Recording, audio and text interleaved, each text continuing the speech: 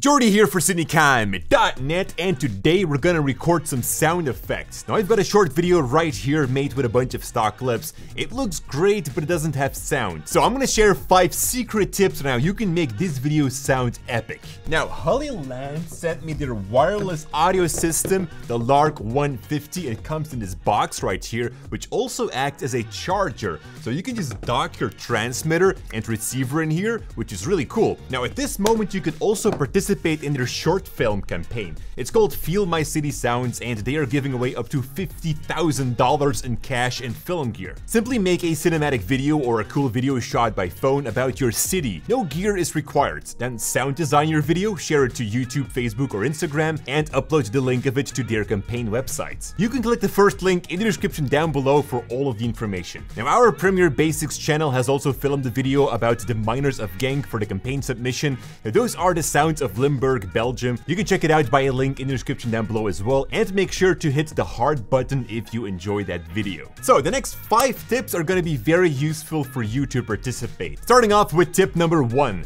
You might be recording something like a swoosh. Now you can do this by swinging a stick close to the microphone, but in Premiere Pro you'll notice that the swoosh sounds pretty bad.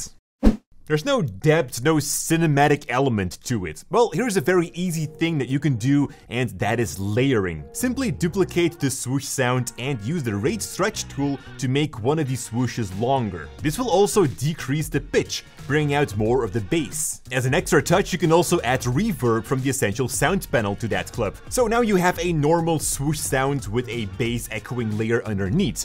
Here's the before and after.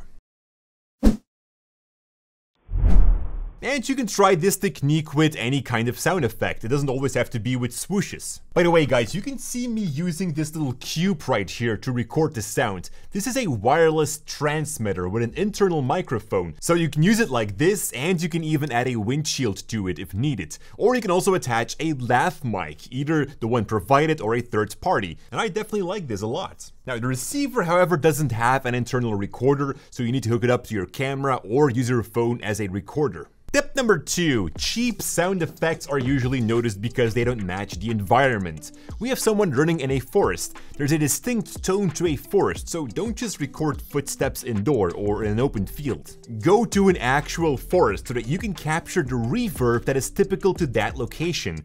You can always enhance your audio, add some reverb if needed, but try to get your initial recording as close as possible to the final results. Now, one of the greatest features of the Lark 1 is that you can connect 2 transmitters to 1 receiver, and you can do that by just simply putting them into the box. Just wait a little bit and they're now connected to this receiver. If you wish to connect them to a different receiver, well then just take them out, put it in here. Now this one is connected to that one. You can take this one out. Now both of them are connected to the black receiver. Or you can also just swap the receivers all the way, and now these are all connected together. That is something that I find truly amazing, the way that they link together.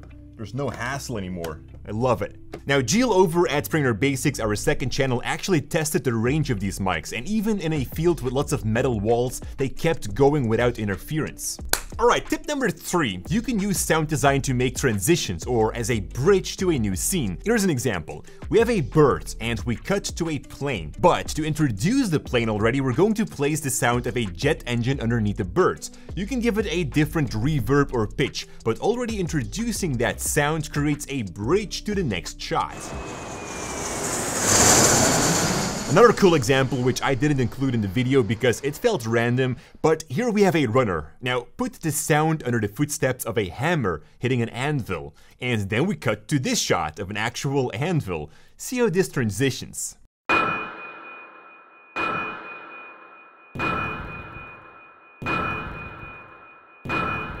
Pretty cool, right? Now tip number 4, when you're looking to record sound effects, it doesn't always have to come from the real objects. Either because, it's just impossible, like cracking bones. It's strongly advised to record something different, like breaking carrots, but oftentimes the real object just doesn't create a good sound as well. Now I wanted to add some flapping wings under the shot of the bird. First of all, I don't have a bird laying around, and if you do, it's really hard to get a good flapping sound. So instead, I use a piece of cloth. You can also use a flag, and I would just simply flap that piece of cloth in front of the microphone. And there we go, a flapping bird sound. And this brings us to the last tip, focus sounds. Take this shot of someone running. We could start thinking about the different sounds we need. There are, of course, the footsteps, the city ambient, the traffic underneath the bridge, breathing, his clothes, and the more sounds we start to mix together, the more depth the scene will get. However, we can also just record one sound, for instance, his breathing, and by doing this, we are focusing on that one sound and his action. It's a clever way to draw attention to something without having to add extra close-ups. Of course, if you like, however, you can also keep the city ambient, but at a lower volume, and equalize the higher frequencies out, perhaps. And you know, with all of these 5 tips combined, let's have a look at the final video. Or better, let's have a listen.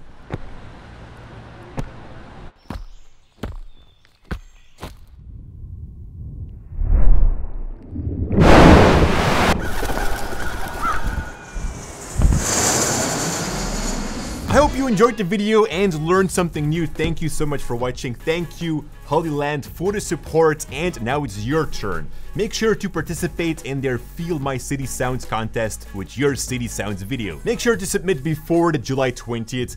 Good luck, and as always, stay creative.